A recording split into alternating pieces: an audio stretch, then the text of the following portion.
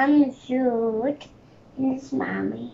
And what are we going to make today, Jude? Gingerbread cookies.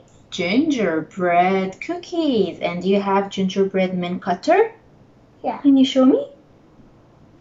That's your cutter? Yeah, just my Wow. And how many sizes do you have? 1, 2, 3. 3. Can you show us? Is this big or small? Small. Small. And how about this one? Big. Big. And this one? Big. Bigger. So, Jude, are you ready to start? Yeah. Yeah, okay. So our recipe today is the first thing that comes to head when you mention the holidays, and it's really healthy. Yeah? Okay. Yes, you can open it. Is it too tight? Okay. No. So we need 1 cup of flour. I have here mixed whole wheat flour with all-purpose flour. So we're gonna need 1 cup, and you can use them. You can use half a cup of each. Oh. Too much. No, it's not too much. Shake, shake, shake, shake, shake. Is that 1 cup? Yeah. Okay. Let's add it to our big bowl. Oops. What? Okay. You wanna close the container? Yeah. Okay. So we will add our dry ingredients at the beginning. Baking powder. Baking powder. Wanna open? Yeah. We need half a teaspoon. Yeah. 2 teaspoons.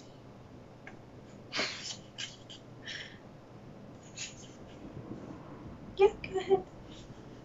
Shake, shake, shake. It's still full. Yeah. And here, what do we have? We're gonna add our spices. We have 1/8 teaspoon of cloves, ground cloves, 1/8 teaspoon of ginger, ground ginger, and we have also 1/8 teaspoon of salt and 1/8 teaspoon of allspice. You can smell it. Is it?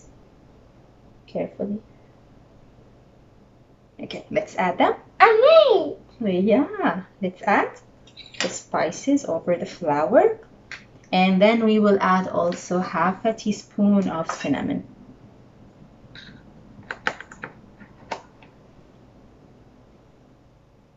We can.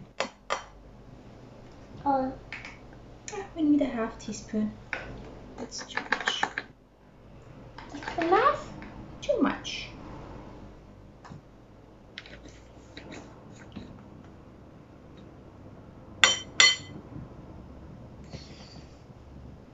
Okay, that's it.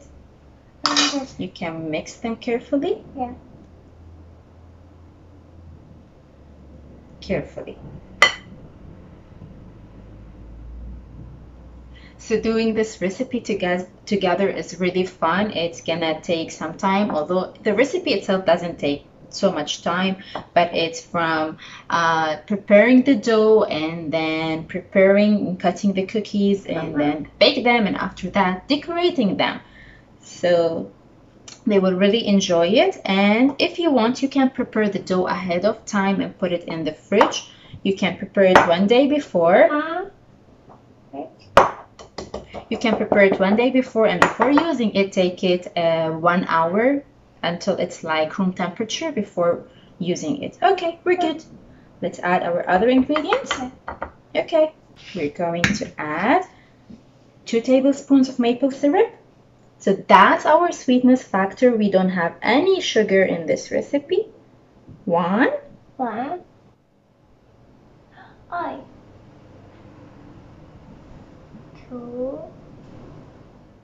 2.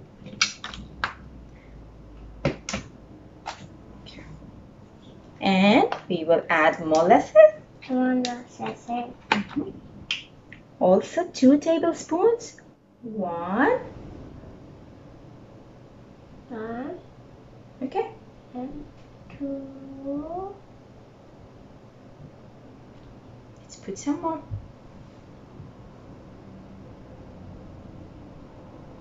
3. That's 2. How come? 2. Yeah. Slow. Are you drawing lines? I see you. You're drawing lines? Okay. And what do we have here? We have butter. Eat it? You want to try it? Sure, you can try it. Okay, go ahead.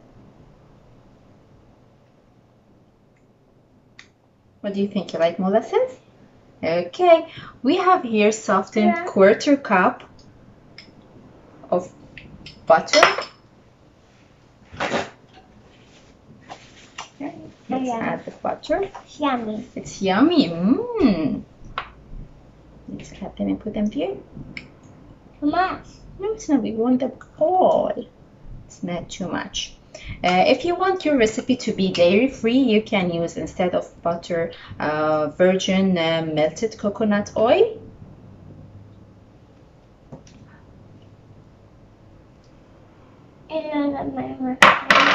Let's use this. This one. We need also to add 2 tablespoons of milk. If you're making this dough dairy-free, you can use non-dairy milk. We need 2 tablespoons. Milk. That's 1. And that's how much? 2.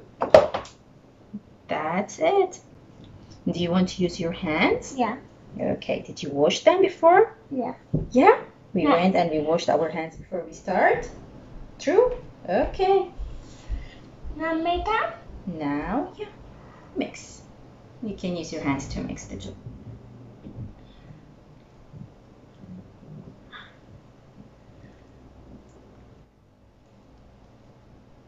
Is it sticky now?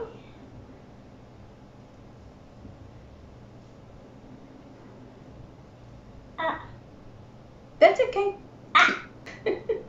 What are you doing? What are you doing? Squeezing? Yeah. Okay, let's get the flour from this side. Yeah. Okay. Ah! Yeah, more. See? What? See? So after mixing this and having a dough, you can put it in the fridge for 10 minutes before proceeding. This way it's not gonna be sticky when you are rolling it. And if your kids were not patient to wait for the 10 minutes, you still can roll it and work with it right away. So our dough is ready. You want to show them our dough? Yeah. Okay, so we will wrap it in a plastic wrap and put it in the refrigerator for 10 minutes. Meanwhile, we will clean up and come back. Here is our dough. We flatten it like this. Roll it into a thin layer. Use this. What? Okay, yeah. Forward, backwards. Wow! You're so professional. I'm impressed.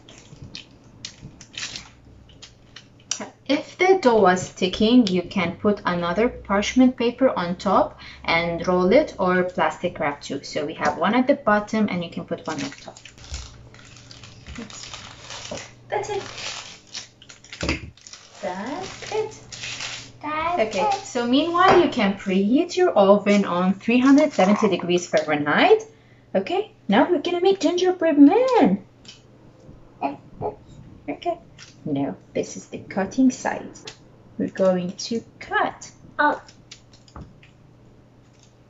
Pull it up. Okay. Do more. No, do more. Okay. Yeah, well, let's use all the space.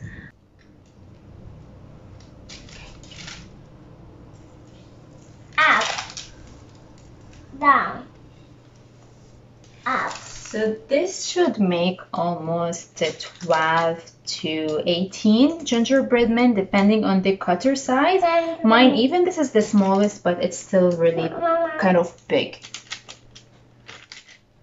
We'll take our gingerbread men and put them on a lined baking sheet and bake them for 8 to 9 minutes. They burn easily, so be careful. And all the excess dough, we will roll it again and then knead it and make more men. Put it in a more oven. So we are going to put our gingerbread men in the oven for 8 to 9 minutes. So here we are. We have some baked gingerbread cookies. Did we decorate them? Yeah? We have a big one. You want to show them the big one? More. See? And now Jude is gonna have fun decorating some plain gingerbread cookies. So we will not decorate them all because we like to eat them as is. Eat it? Wait, okay. Okay, you can eat it. Uh-oh. What did you eat? Which body part did you eat? His Face. face, all of it. His head. You ate his head? Is it yummy? What did you eat now? Hands. His hand.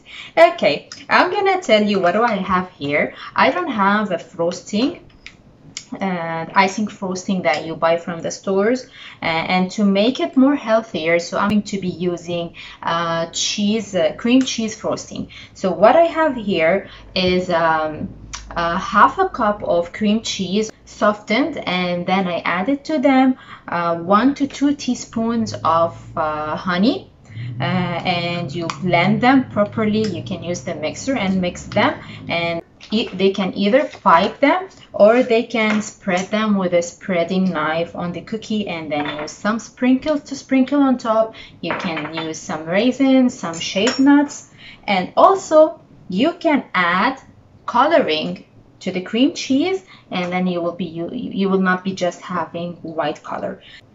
So I am going to mix to show you.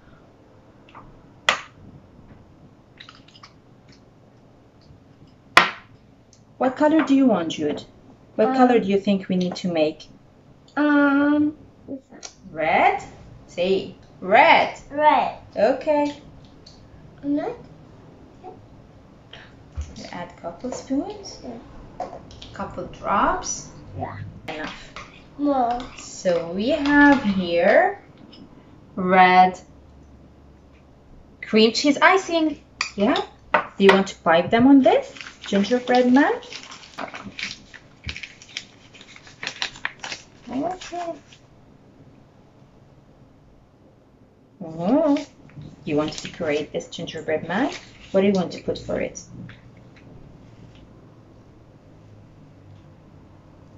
Wow. I'm just following his lead.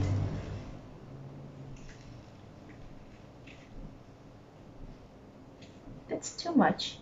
Uh-oh. It's fine. You want to put some sprinkles on top? Yeah. Right. So your kids can be creative. They can do whatever they want to do. You did not tell me. Did you like the gingerbread man? Was it yummy? Mmm. And let's spread some icing on this one.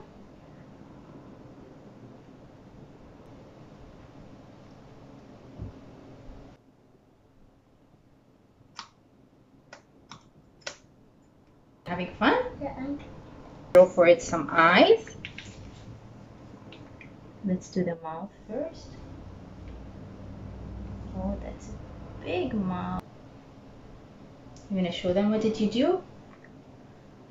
I'm gonna show you what did Jude make.